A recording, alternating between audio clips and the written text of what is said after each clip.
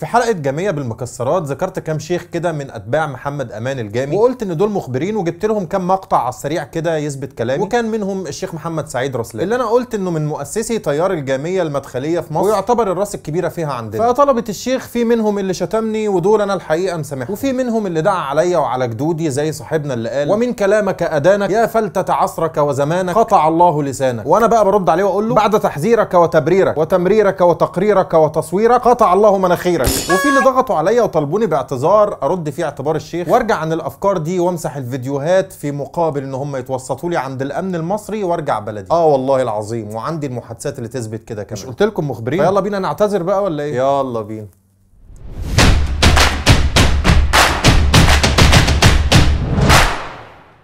إلى الدكتور محمد سعيد رسلان: فقدت مصر وفقد العرب وفقد الإسلام إمام أئمة الدعاة إلى الله فضيلة الشيخ محمد متولي الشعراوي، وأنت اليوم عليك واجبين بل 3 واجبات: إن ربك يناديك، وإن العرب ينادوك، وإن المصريين يطلبوك. اسمه محمد سعيد رسلان، مواليد 23 نوفمبر سنة 1955 في قرية اسمها سبك الأحد مركز أشمون بمحافظة المنوفية، يعني عنده 63 سنة. بيقولوا له في المسجد بتاعه أبي عبدالله، بس هو في الحقيقة ليه شوية أسماء تانية كده. اسمه الرسمي محمد، وينادونه في البيت ميمي، ويناديه أصدقاؤه ميدو، ويناديه زملاؤه في العمل حمادة. الشيخ حمادة عينه ما وقعتش على حد إلا وطلعه ضال مضل وفي الدرك الأسفل من النار. محدش طلع من تحت إيده سليم، لا أحياء ولا أموات. حتى الشيخ الشعراوي عليه رحمة الله ما سلمش من لسانه. الشعراوي أول من فتق في الأمة فتق التفسير بالعامية، وقد تتابع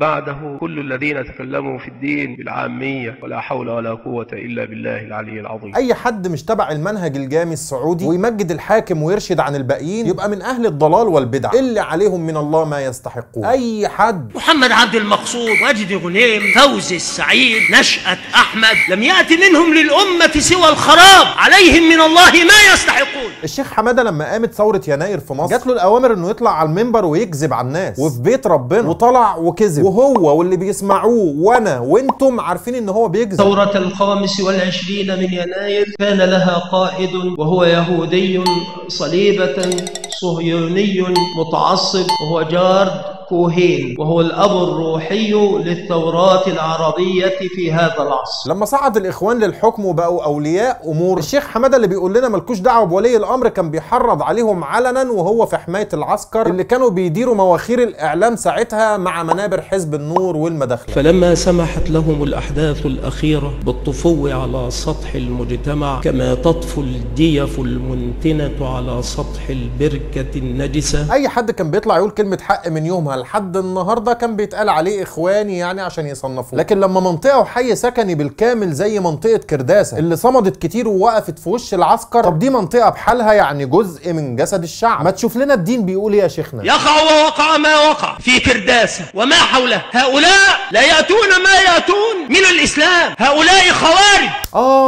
خوارج، يسلم فمك، جديدة دي. طب والخوارج دول بقى بيتعمل فيهم ايه يا مولانا؟ هؤلاء خوارج، وقد قال رسول الله في الخوارج: لئن لقيتهم لأقتلنهم قتل عاد، شر قتيل تحت أديم السماء قتيلهم. وفعلا يا مؤمن الذبح اشتغل في المصريين اللي في كرداسة، وكلنا شفنا المجازر اللي حصلت فيهم، وكله بما يرضي الله. وقت اعتصام رابعة الراجل قال خوارج برضه وكلاب اهل النار واقتلوهم حيث ثقفتموهم، وكل الباكج ده على بعض. طب بقول لك يا شيخنا، احنا اشتغلنا على شوية مصطلحات كتير اتكررت كتير في الاعلام لحد ما الناس كلها بقت بترددها، بس للاسف يا شيخنا كلها مصطلحات سياسية زي اخوانة الدولة، اعتصام مسلح، خرفان. ما تشوف لنا مصطلح ديني كده نكمل بيه الباقة دي ويبقى لك الاجر والثواب. اخترع الإخوان فكرة التفجيرات الجسدية لتحقيق غايتهم في الجهاد، عندهم رغبة في الجهاد ولو كان جهاد النكاح، أهو جهاد والسلام بس. ومن تاني يوم طلع حمدي الفخراني ونقل الكلمة دي للتلفزيون، وطارت الكلمة في الفضائيات وبقت أيقونة بتتهم مئات الالاف من المصريات في اعراضهم، بل ان الكلمه عجبت كمان النظام السوري واستوردوها من عندنا وبقوا يتهموا بيها كمان عندهم زوجات المعارضين. ده انت طلعت استاذ في السب والشتم يا معلمه. الشيخ حمادة دايما بينكر انه مخبر ومرشد للشرطه، وبيقول اننا بنفتري عليه، وناسي ان عنده طلبه اغبياء بيصوروا كل جرايمه بالصوت والصوره وبيحطوها لي على اليوتيوب، قال يعني عشان يستفيد منها جموع المخبرين في الوطن العربي والعالم. كل من خرج على إمام من أئمة المسلمين فهو خارجي. يعني لو اجتمع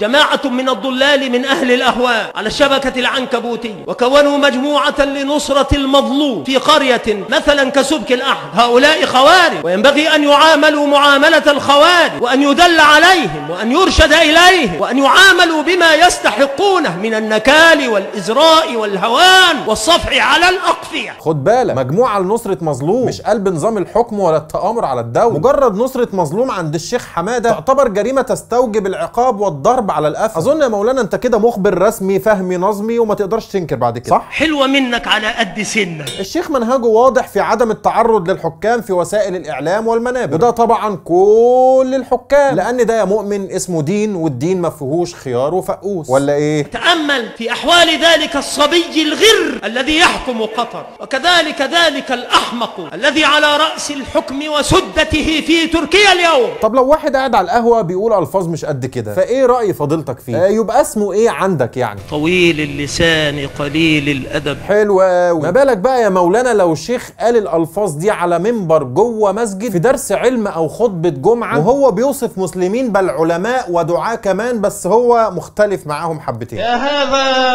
أنت فسوة سوق، أنت ضرطة عير في فلاح، يجمع الأوباش والسفلة. يا جدع روح العب بعيد بلا قرف.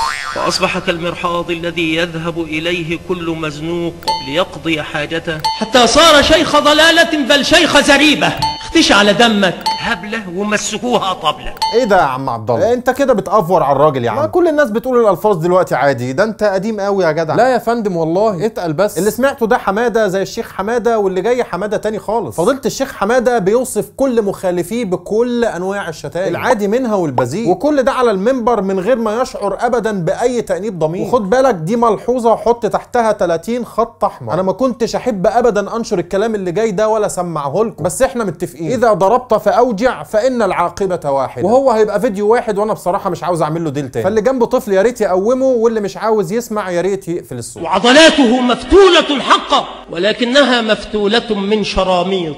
وذلك الداعية الفاشخ فمه دائما، الداعية الفاشخ فمه دائما، أو الداعية المفشوخ. وامرأة